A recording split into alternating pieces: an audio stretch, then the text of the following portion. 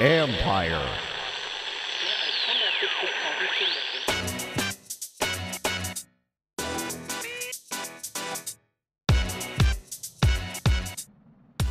We're at the midway point of the NFL season, and what have we learned? What's up, everybody? It's Mike Jones. Thanks for coming back for another episode of the Football Jones podcast. You can read me at usatoday.com, follow me on Twitter and Instagram at @ByMikeJones. Week 9 is in the books. We're officially halfway through, or just a titch. It was like midway on Sunday. The NFL reached the halfway point of its games, and then a couple more were played. So I think we're technically 52% through the NFL's 2020 season. And I wrote about my big surprises, big disappointments, things like that. You can go check that out on usatoday.com. But I really wanted to take a deep dive into this, and there's nobody better at pulling back the layers than Peter King. And so Peter King is my guest today. Very honored to have him. One of my idols coming up when I was a kid, deciding I wanted to be a sports writer. As you know, his column in Sports Illustrated was a must-read. Now he is with NBC Sports. His work is still a must-read. So Peter just has this amazing mind. He's got amazing connections, amazing insight, and he is going to break it all down for us right now. We're talking about what we've learned about the first half of the season, what stood out to him, what some of the questions going forward are for the remainder of this season. It's a real treat. Let's get going right here.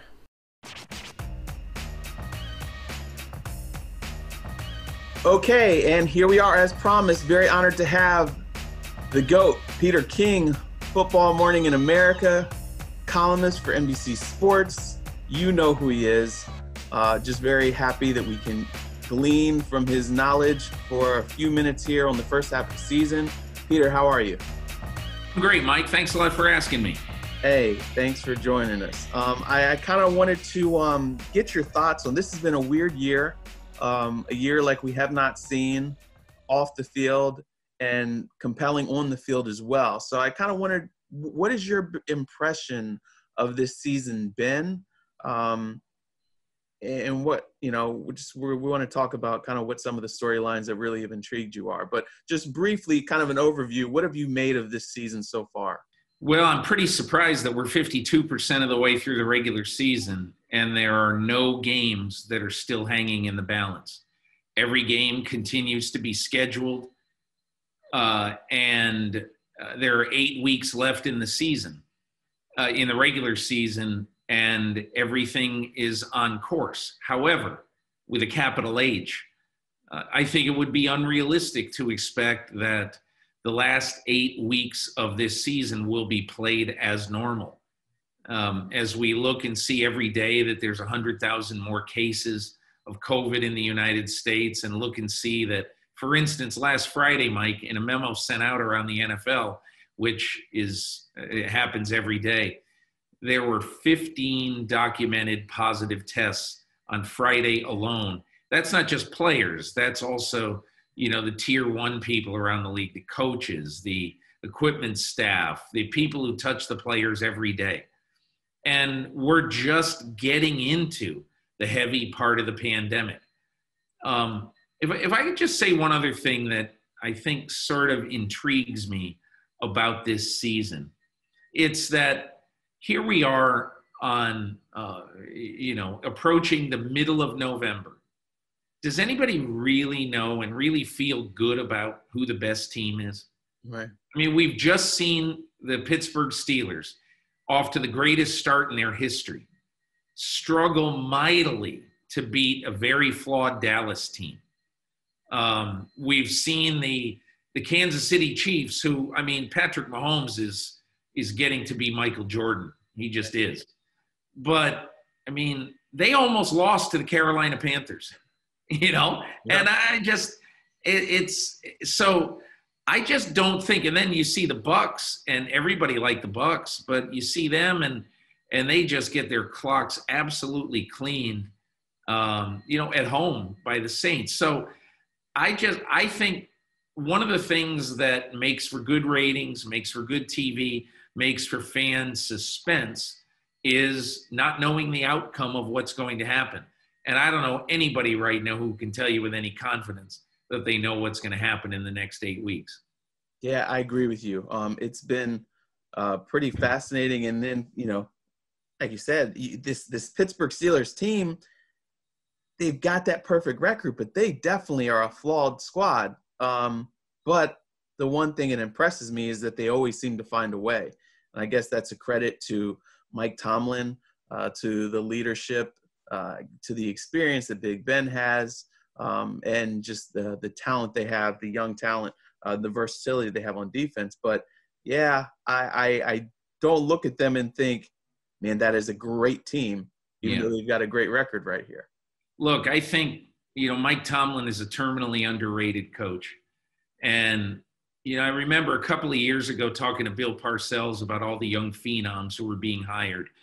Sean McVay and then Zach Taylor, Matt LaFleur, a year and a half ago or whatever. I mean, and McVay obviously has been longer than that. But I remember one of the things he said to me that day is he said, it's fine to hire really brilliant minds and people who can game plan up a storm and all that. But he said a head coach's job is not, his biggest job is not, calling plays and going down and get your fingers dirty, hands dirty in play calling, things like that. It's running your franchise, being the weather vane for the franchise, and being the guy who runs everything in your shop. And I mean, obviously when Al Davis was alive, that wasn't the case with the Raiders, but for the vast majority of NFL teams, the head coach is the CEO and the COO at the same time. And so I think Mike Tomlin, what makes him so good is that, and we'll use Le'Veon Bell and Antonio Brown as examples. When he lost those two guys basically in back-to-back years, you say, well, boy, I'll tell you what, they're in trouble. Mm-hmm. So what do? They move on. There's a Steeler way. We're going to win whoever is in those uniforms because we're going to find a way to win. And look, I agree with you, Mike. It's just, I think they're a flawed team, but then they've beaten consecutively on the road, mm-hmm. Tennessee, Baltimore, and obviously a much flawed Dallas team, but a Dallas team that I think would have beaten a lot of teams on Sunday. And look, the object of the game, did you get the win or did you not? And right. Pittsburgh's getting it. Yeah. When you talk about the Chiefs, obviously they lost to the Raiders. They had a close call yesterday with the Panthers. I sometimes get the sense that they're almost kind of tinkering and experimenting each week, saying, hey, can we win this way? Can we do it this way here? And that we're not seeing them really open it all up yet. Right. Yeah, I mean, I continue to wonder because I think I forget how many. I think Le'Veon Bell had like 4 yards on Sunday when they scored 33 points. So you just say, well, either he has no role in this offense and they're not really interested in him having a big role because they like Clyde Edwards-Helaire more. He's just an insurance policy. Mm-hmm. Or exactly as you say, they're tinkering with things. And Andy Reid, Eric Bieniemy, and Frank Kafka, the quarterback coach, are sitting in Andy Reid's office. I guarantee you, they are sitting in his office and will be, even though they have the bye this week. They're going to be sitting in there saying, how can we use Le'Veon Bell to win games? Mm-hmm. And so, I don't think this ends up like a Shady McCoy deal, Mike, where Shady McCoy just goes there and all of a sudden he kind of falls off the face of the earth. I think they're going to find a way at some point down the stretch of this season because they've got sort of a strange schedule. They come back from their bye. They're at Vegas, at Tampa, and then back-to-back in December at Miami, at New Orleans. So this is not going to be a mail-it-in back half of the season for Kansas City. They got some tough games. who were some of the teams or figures who have surprised you the most this year for the good? And we'll talk about the disappointments in a little bit, but when you look at all the teams, the players, the way things have played out so far, who's been a surprise for you? Well, the first one will probably surprise you because he's on a losing team, and that's Joe Judge. I think one of the things he has done is he's gone in and taken a sunken franchise by the throat. And he said, this is the way we're going to do it. If you're not on the boat, we'll leave you at the port. But we are doing it this way. He did it with Golden Tate, a guy who definitely could have made some plays to help them win on Sunday in Washington. Turns out they didn't need him, but they left him home because of a discipline issue. I would point to three other sort of positives that I see. I mean, number two would be Dalvin Cook. Mm-hmm. And, to me, I think one of the things that Mike Zimmer demands of his offense is we're not turning the ball over, period. Right. And if we turn it over, we're going to make major changes. And you've seen in the last 2 weeks when Kirk Cousins has thrown 14 and 19 passes respectively in the last 2 weeks, you've seen now that they have gone totally in Dalvin Cook's corner with an assist to Alexander Mattison, who I think is the best backup running back in football. But so I think the Vikings now, even though they're 3-5, they're not out of it. Right. They are not. I'm not saying they're going to win their division, but I think that they still have a beating heart of a wild card chance. The third thing I would point to is Baltimore. I think one of the things you see when they go to Indianapolis, which is their most dangerous road game other than Pittsburgh left on their schedule, they go to Indianapolis and they hold them to 10 points. They score 7 points on defense. Really did not let Indianapolis breathe. They're showing you that, look, we do not have to rely on Lamar Jackson to win our games. Our defense can win games too. And then finally, I think I would say that the Miami Dolphins, Miami will make the playoffs, Mike. I don't know whether they're going to win their division, doubtful, but they will make the playoffs. After winning their last four, I'd say those are the 4 or 5 things in the NFL that I think have surprised me for the positive. Gotcha. For Baltimore, with that defense, like you said, they're not as reliant on Lamar, but what do you think has to happen so that way when they play a team where they're behind, that they can still be effective? Because we've seen when they fall behind, it's a struggle for them offensively, but bolstering that defense, I think, does help them a bit. What do you see? I really think if you look back to the end of the Pittsburgh game and you saw when Baltimore's in the red zone, it's 4th down and Lamar is stretching to try to get the first down. Mm-hmm. And he fumbles and he loses the fumble. It doesn't matter because he wouldn't have made it. It was 4th down. Right. And he didn't make the first down. But that's a great example of Lamar Jackson needing the light bulb to go off a little bit in his head now. Mm-hmm. And that is, just like we talked about with Minnesota and Kirk Cousins, you simply absolutely 100% cannot turn it over 3 or 4 times in a game. Right. And Lamar Jackson, unfortunately, that has been a bit of an issue for him in the 2 big losses that they've had this year. And so I kind of look at him as he's still a work in progress. I thought he played a very good second half at Indianapolis. Mm-hmm. I'm not absolutely down on him. I'm a little concerned about him. Right. Because of his play in some of the big games. But, I also think back to last year when in the big games against New England, Seattle, San Francisco, he was great. Mm-hmm. So I think that these are little snapshots in time that he's got plenty of time to get over. And I wouldn't feel panicky at all about Lamar Jackson. What about Miami appeals to you? I love the way Brian Flores has really changed the mindset of this team. Their defense, I think it's 14 straight games now that they forced a turnover. Their leading scoring defense, but just the courage it took for him to make that move to go to Tua.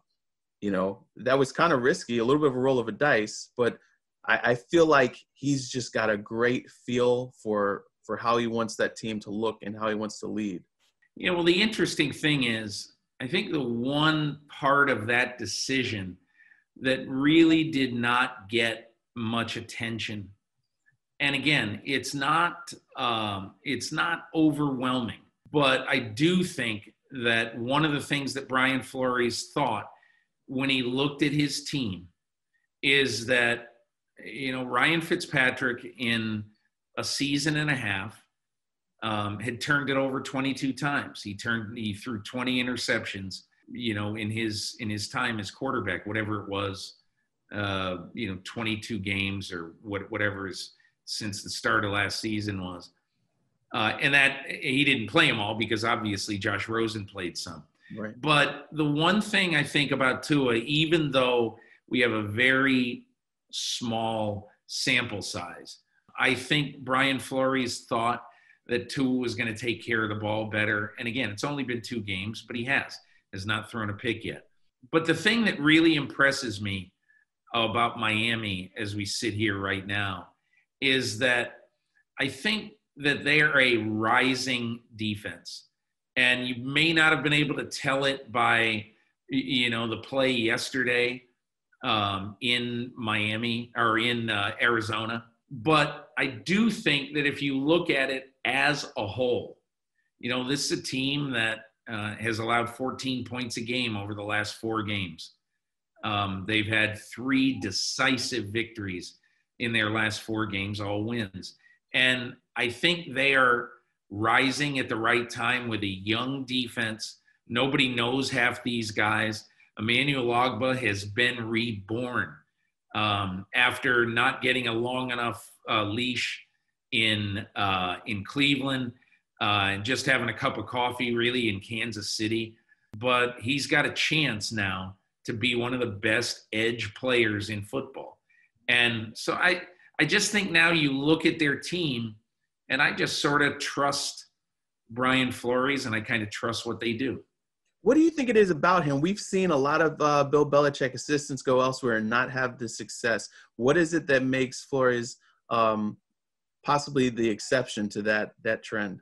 I think a couple of things. One, and again, I do not know Brian Flores well at all, but it always helps when you get to go to a team where you and the general manager and the personnel side of the building are absolutely on the same page. And he's on the same page with Chris Grier. Right. And I think that really helps. But I think the other thing that has helped him a lot is that he has not tried in any way to be Belichick. And I think sometimes when you come from that tree and the only person who's basically trained you in football is Bill Belichick. Brian Flores, the people who know him well say he has not changed one bit. Even in front of the team, he's the same guy who was in front of the team in New England and has not tried to be Bill Belichick. I think in some ways that has hurt other coaches who've left Belichick. I'll say one other thing about Flores. Although he is the great beneficiary of draft pick largesse that Chris Grier has pulled off, I'll also say that Brian Flores would not have wanted to trade Laramie Tunsil. Yeah. I doubt he would have wanted to trade Kenny Stills. I doubt, even though he wasn't getting along at the end, or the organization wasn't with Minkah Fitzpatrick. I mean, he wants a Minkah Fitzpatrick on his team, right. But he viewed that for the long haul, that what they can get draft choice currency-wise was going to be better than having those guys. And I think so far he's been proven right. I mean, they're 10-7, I think, in the last calendar year. And I think they're absolutely on the right track, especially now that, Tua's got to play a while more, but right. Now that they seem to have their quarterback of the future. What have been some things that have really been disappointing to you? I know there's a number of things, that probably stand out, but what are a couple of things that you really thought was going to do a little differently than what it has been? Last night when I put X marks on 6 little teams, and I'll give you a sentence or two on each one. I did not think that the New York Jets were going to fall to earth with as big a thud as they did. And I've got nothing against Adam Gase, but they've got to make a change at coach. Absolutely, unequivocally, have to make a change at coach.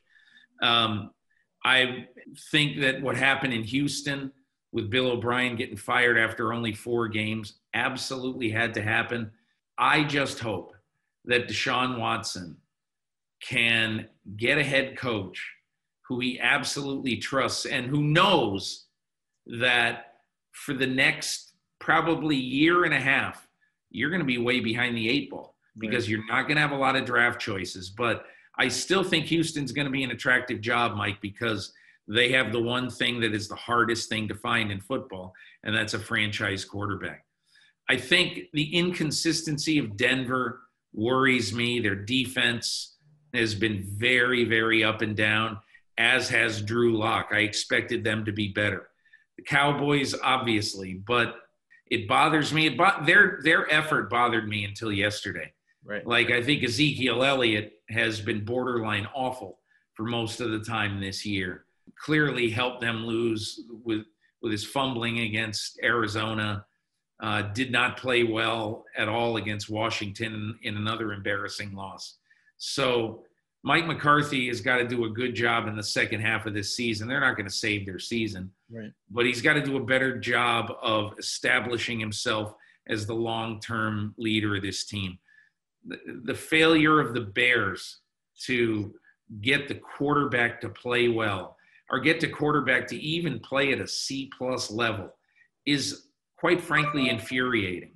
You've got a guy who was probably the chief Andy Reid disciple, in Matt Nagy, and it's just plain weird how quarterbacks have performed so terribly in Chicago. And then I think finally what I would say is San Francisco is a negative almost through no fault of their own. Right. It's been a long time since I've seen a team as beat up and as sort of besmirched by COVID as the 49ers have been. And look, all I can say is if you do not have what I consider to be your 4 best players or 4 most important players, and that is, Richard Sherman on defense, who, obviously has been a great player for so long.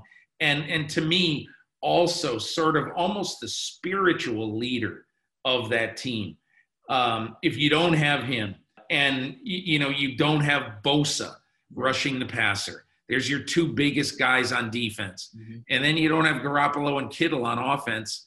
Just, how would you expect to be competitive in the best division in football? So I don't blame the 49ers, but that's been a very, very weird year for them.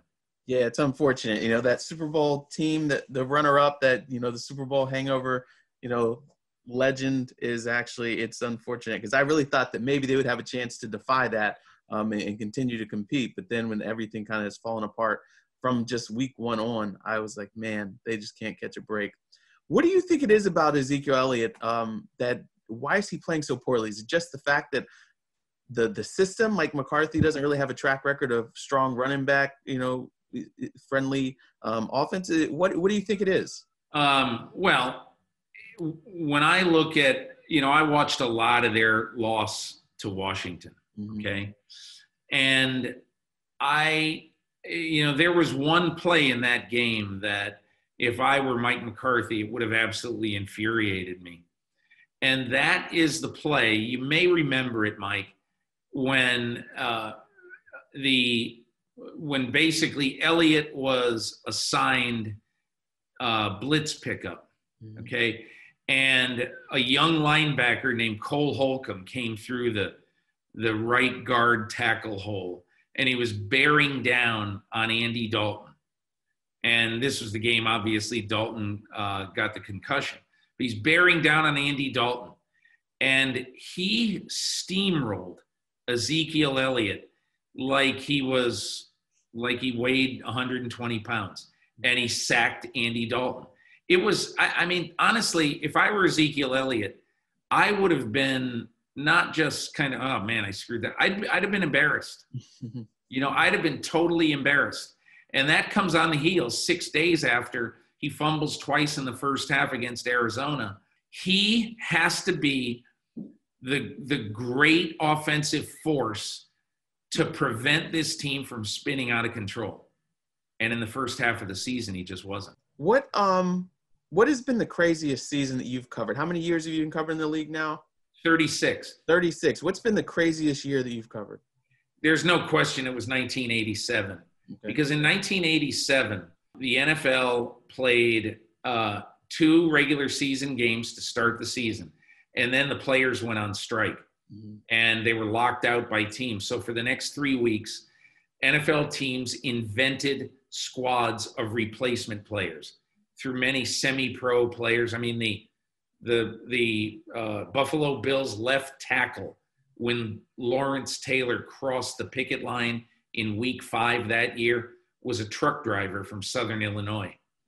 And it was the weirdest time you've ever seen. Teams that invested a lot of time and energy scouting the bush leagues of minor league football ended up playing well and winning. And that was the year Washington won the Super Bowl, in part because far and away, Washington and San Francisco had the 2 best strike teams in football. But the 2 other interesting things about that season were Mike Ditka was the coach of the Bears, and one of his quarterbacks on the 1987 Chicago Bears was a young kid who'd played professional football in England from Eastern Illinois named Sean Payton. Wow. And so, I mean, those were the kind of stories. Yeah. And at the time I was covering the New York Giants. And I remember one day Parcells, who thought that this was the most bush league thing on the planet, having to coach these guys there was a semi-pro team in Connecticut called the West Haven Giants. Uh-huh. And so the Giants just saw one of their games and signed about 10 of their guys for their team. But Parcells once told me that his wife, during that first week when they had to prepare this strike team, Parcells slept through the alarm. And his wife woke up and started crying and said, "You're not going, are you? You're not going today." And he goes, "I'm going." And so he got up and barely went to the office to prepare to play with a bunch of, guys. But, as strange as this is, wondering whether every week the games are going to get played because of a pandemic, right? That was pretty strange. Yeah. At least you recognize these players and coaches. Yeah. Hey, Mike, can I tell you one other quick thing that sure. You'll love? Yes. You'll love this. So my first year covering the NFL was 1984. I covered the Bengals in Cincinnati for the Cincinnati Enquirer. And I moved to New York in 85. But in 1984, that was Boomer Esiason's rookie year. So I got to know him pretty well that year, and I kept in touch with him and all that. So in 1987, the biggest bone of contention in the entire league that year was Boomer Esiason and the very, very militant union people in Cincinnati against the strike team of the Bengals. And one day, the strike team came in every day on a bus from wherever they were staying in a hotel. And Boomer Esiason, who a year later would be the MVP of the NFL, laid down in the middle of the street. What? So the bus could not get into the Bengals facility. So, I mean, Mike, we talk about, will game be played this weekend? That just simply does not compare to 1987. No. Not at all. Wow. Just the mental images seeing Boomer Esiason laying on the ground in front of a bus. That to be. Boomer Esiason being Jimmy Hoffa. Yeah. So we don't know how this year is going to wind up. We don't know if it's going to be 18 weeks. They have to tack on. We don't know if it's just going to end and then they have an expanded playoffs. We don't know if the Super Bowl is going to happen right on time. But if you had to predict football-wise how this ends, your teams that are still left standing, what do you think, and how do these picks compare to the way you opened the season? Well, at the start of the season, I picked Tampa Bay and Baltimore. And it wouldn't shock me if either team made the Super Bowl. And I'm not one to throw Tampa Bay out with the garbage because they just got totally embarrassed this week. Mm-hmm. It's only been 3 weeks since they totally embarrassed the Green Bay Packers. So, things change a lot in football. But I think if I had to pick right now, and it's tough to pick somebody in the NFC, but if I had to pick right now, I'd pick a Kansas City-Seattle Super Bowl. The reason I would pick Seattle is that even though I'm depressed about their defense, I think that when you get a Jamal Adams, and I think they're going to be getting Snacks Harrison, for the middle of their defensive line to really help them stop the run better. When you have both of those guys playing, relatively speaking, at a high level, who knows health-wise how Jamal Adams really is. Mm-hmm. But my feeling is if you get both of those guys playing and contributing in that defense, I think they're going to be good enough to win, in my opinion, what is a flawed NFC. I really like the Saints, obviously, but I just wonder defensively whether they're going to be able to hold up and continue the way they played at Tampa. You still love what you do?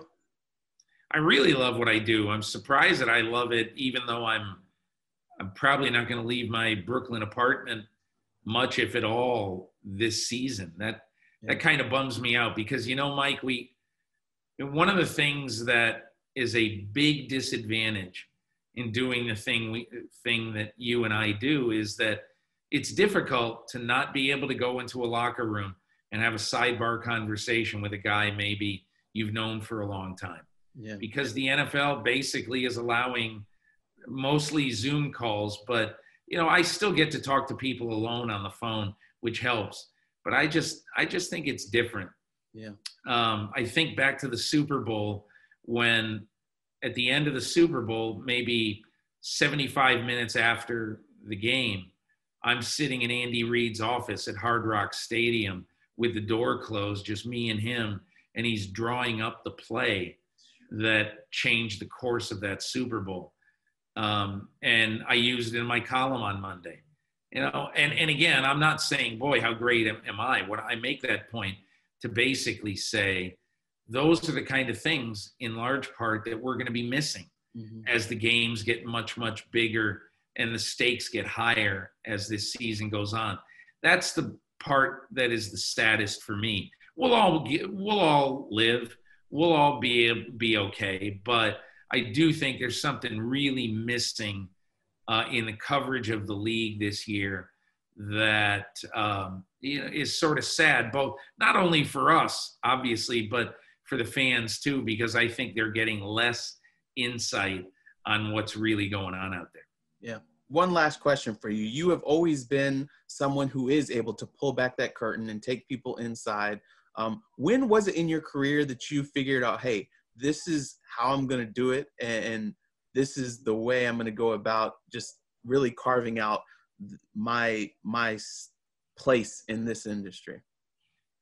I think the biggest where that really was impactful to me, and I'm really going to age myself, it was 25 years ago this season. In 1995, I went in the off season that year looking for a team that would allow me access to 1 week inside their team for the season.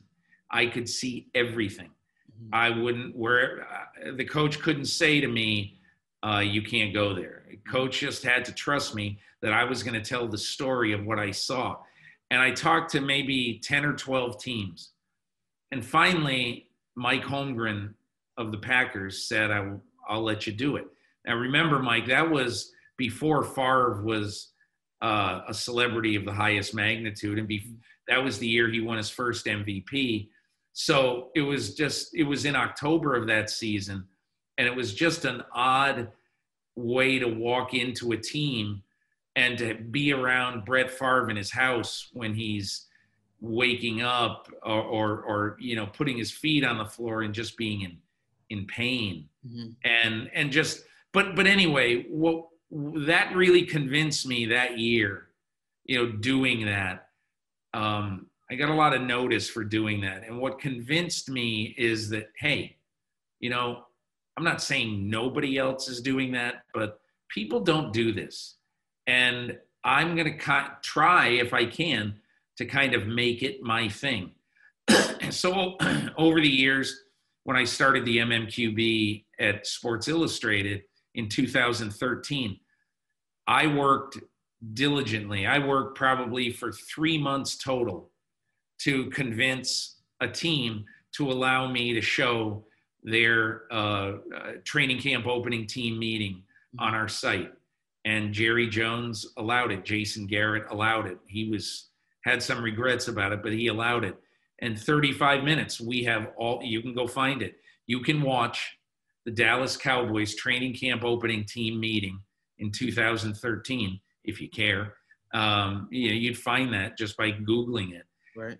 The other point I guess I would make is it isn't just saying, hey, look what great access we can get. It's honestly, Mike, to say, I really want to take you somewhere where you haven't gone, where you can't go. Like I did a story on a week in the life of an officiating crew in 2013. That was probably the most fun of any story I've done in my life. Not because Gene Steratore was a wonderful guy or anything, but I was behind a curtain that nobody's ever, I don't think, I might be wrong, but I don't know that anybody has ever taken a week.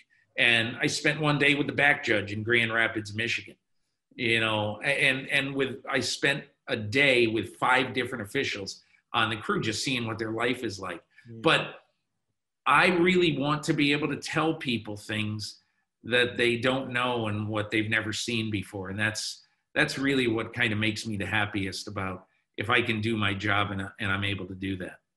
And you do it better than anybody else. I mean, you're just an inspiration for everybody's trying to, learn. Every time I always read and learn from you and have for years. And just like, man, you just blow me away with your insight and your knowledge. Cause I will watch the same game and talk to people and I'm like, Dad, gone. I didn't notice that, and you're optimistic. So I appreciate you. Thank you, Mike. And I appreciate you giving us some time here for the podcast because it's a real treat to my listeners.